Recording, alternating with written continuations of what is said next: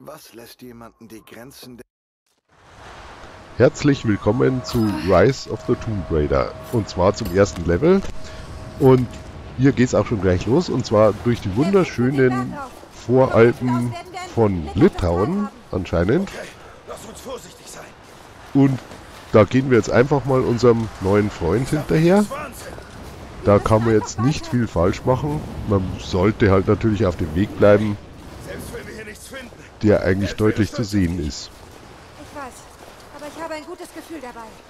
Genau, gutes Gefühl. Einfach immer geradeaus. Immer der Straße nach. Wow, Scheiße. Jo. Hab den Halt verloren. Geht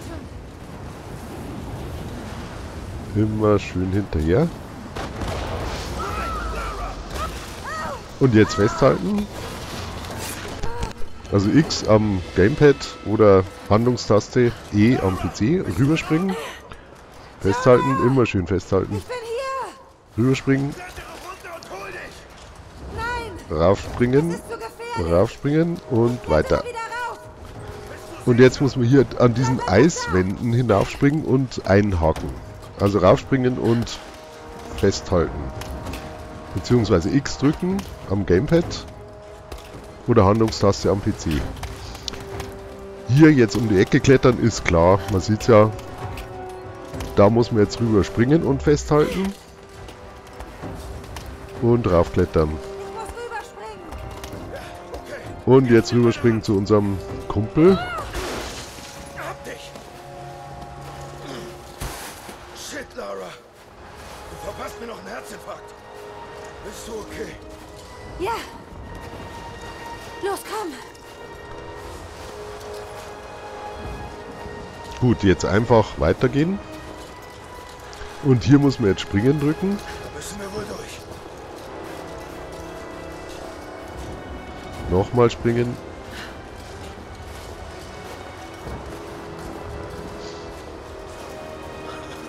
Nicht schlecht. Wie gesagt, der Weg ist klar.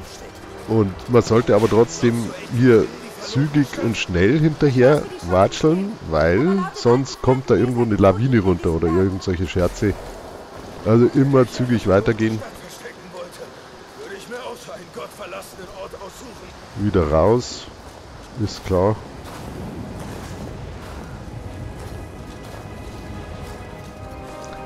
Das ist zwar hier eine schöne Aussicht, aber trotzdem lieber schön weiter. Näher.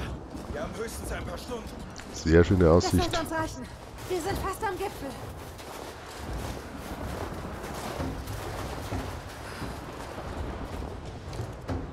So, da haben wir jetzt die schöne Lara. Was meinst du? Sehr schön. Wir sind nah an etwas dran. Ich kann es fühlen. Noch das letzte Stück bis nach oben. Der hier weniger. Alles klar. Mal sehen, was da oben ist.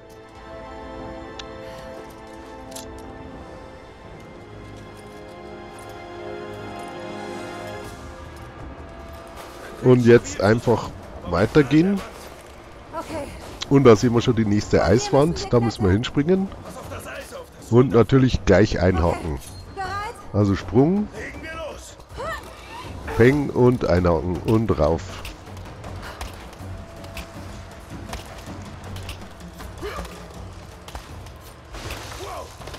So, jetzt die typische Bergsteiger-Idylle, Louis Trenker und so weiter.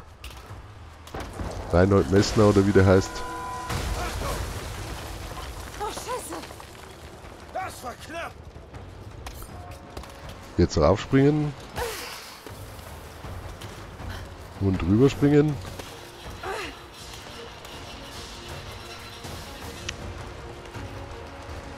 Da jetzt wieder rauf. Der Weg ist völlig klar, also man kann da jetzt wirklich kaum was falsch machen. Also wie gesagt, wenn man jetzt hier stehen bleibt.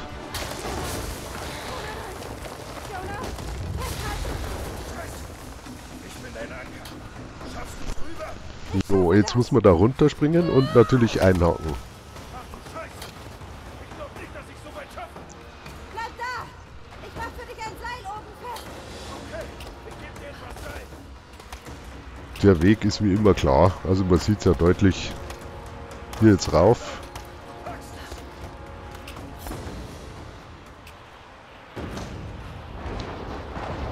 Ja, sehr schön.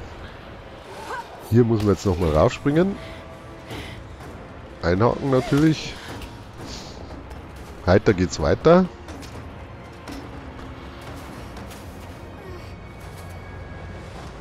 Ui, und da haben wir Schloss Neuschwanstein, wenn ich das richtig sehe. Ich sehe die Ruinen.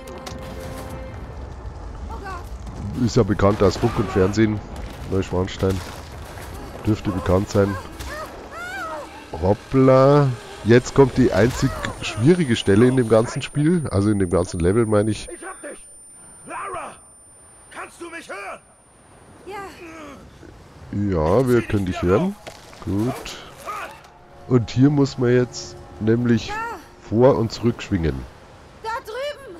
Jetzt gleich. Bring mich zur anderen Seite. Jetzt also nach vorwärts drücken. Jetzt wieder zurück drücken. Jetzt wieder vorwärts schwingen. Man muss sich davon einhaken. Jetzt rückwärts drücken. Wieder vor. Und jetzt mal einhaken versuchen. Geht noch nicht. Jetzt nochmal rückwärts schwingen. Vorschwingen. Geht noch nicht. Nochmal kräftig schwingen. Einhaken. Immer noch nicht. Das ist wie gesagt die einzig schwierige Stelle. Ja, fast. Wenn man das jetzt nicht schnell genug macht, dann geht's abwärts. Und schwingen. Nochmal kräftig vordrücken. Einhaken. Ui, und jetzt sollte es geklappt haben, aber Achtung, da kommt was. Wahrscheinlich. Oder auch nicht. Ah doch, hier haben wir die wunderschönen Schneemassen im Anflug. Da laufen wir jetzt einfach weiter. Und Achtung, da muss man jetzt springen, wenn da so ein Abgrund kommt. Springen, festhalten, immer mal festhalten. Hier, immer festhalten, drücken, springen. Einfach weiter, der Weg ist eigentlich gut zu sehen. Wir sehen da auch schon so eine Stange, da müssen wir hin. Also hinspringen und gleich weiterspringen, gleich nochmal springen. Und ja.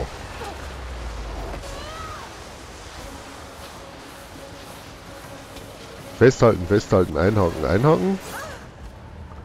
Und jetzt schnell rüber, weil sonst kommt die Soße runter hier. Schnell rüberspringen, einhaken.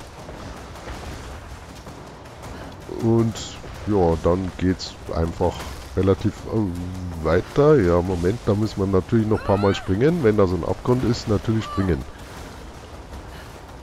Genau, hier springen, springen. Und da sehen wir schon was zum Einhaken. Der hier, genau. Und jetzt kommt, das sieht aus wie eine Bildstörung oder irgend sowas. Moment, jetzt gleich. Jetzt, hier haben wir, das hier ist kein Fehler hier, sondern das soll so ausschauen. Also kein Ausfall des PCs oder sonstigen Geräts. Kurze Besinnung. Aha, 2 Wochen zuvor. War sie in England wahrscheinlich. Keine Ahnung. Wieder kurzer Ausfall. Und jetzt sind wir auch schon im zweiten Level, wo es komischerweise gleich etwas wärmer ist. Aber, naja, gut. Hier, da sehen wir die Hauptstadt von Usbekistan. Mit dem schönen Namen fällt mir jetzt gerade nicht mehr ein. Auf alle Fälle gleich mal wärmer. Und erstes Level geschafft. Nochmal alles anschauen hier. Sehr schön. Gut. Ende.